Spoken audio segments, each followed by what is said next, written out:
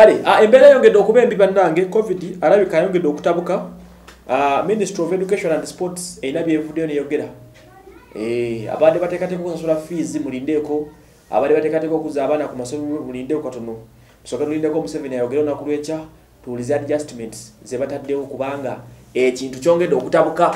Olunaku lw'eggulo report yalaze nti twafiiriddwa abantu 9 omulundi gumu ekitabangawo mu byafaayo by'eggwanga mu kya covid yajja. Twafunye abalwadde 1,200 something ekitabangawo kitegeeza nti covid second phase ene ekomyewo Uganda muganda wange eyinza okukuleka no stone unturned. Ebintu binza okubeera ebizibu ennyo nga bw'okiwulira. Kale ministry egambye etya kansome ekiwandiiko kya Luzungu tunakiza mu Luganda mpola mpola. Guidance to education institutions and the general public on classes that are expected to report back to school or break off for holidays. Abasubira okuddayo n'abateekateeka okuwummula bino byammwe. Kambisome munabitegerere ne mwevunulira.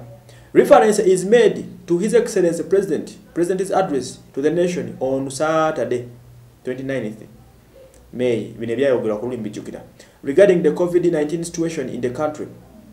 In this address, the President promised to give a further guidance on further measures that need to be taken to control the resurgence of the pandemic. In the subsequent address, ndi byayogera naffe 29 yatusubiza okudda abeko byatunyonyola lwenkya.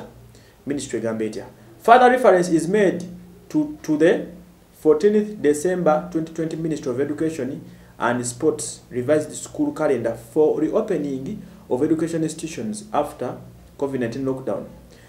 Nti ebyaluka 14 December Ministry of Education yateekateeka butya bwe mugenda okuddamu okusoma. Ndoza nkintu kivunde mu bwangu. Ne bagamba nti the calendar bweti bwe yali egamba. The calendar provided for phased reopening for different classes. The calendar ebyokusoma bagiteekateeka ngenda kugulira abaana mu kusoma mu mbeera ez'enjawulo oba mu budde obw'enjawulo. Class per class bagamba batya. As per the calendar byali bwe biti. P1 to P3 classes are expected to reopen on 7th June. Ndoza yebadde Monday. P1 P3 twali tubasuubira okuddamu okusoma June. Wiiki eno 2020. While P4 P5 classes supposed to break off for holidays nganya.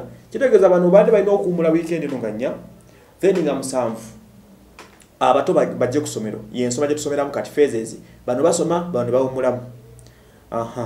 Then ne bagamba the semi candidates P6 senior 3 senior 5 are also expected to report back for a special term on 7th. Nabo P6 senior 3 ne senior 5 babadde balina okuddamu nga musanvu. Kati kiri kitya abino nabyo kabigenda kuyimirira pending the expected guidance of His Excellency President Museveni. Ministry of Education and Sports informs managers of education institutes mwena bakulira amasomero babategeeza and the general public namwe abantu ba bulijjo that the planned reporting back to school and the breaking off for holidays as indicated above should be delayed until further notice. Abadde basubira okutwala abaana ba P3 ku somero P1 senior 3 senior 5 P6 namwe badde basubira okuwummula babagambye musoke Mulindeeko until further notice. Kitegeeza badde bateekateeka okuddayo okusoma kule kugenda soka kufumirizibwe mu paka enkya nga kaguta musanvu namba musanvu eggwanga lino atubuulidde ekyokukola. Ne batugamba nti meanwhile Ministry of Education and Sports is working closely with Ministry of Health to control the spread of the pandemic in education institutes and ensure early reporting and effective management of any emerging cases. Ndoza mbisome biweddeyo.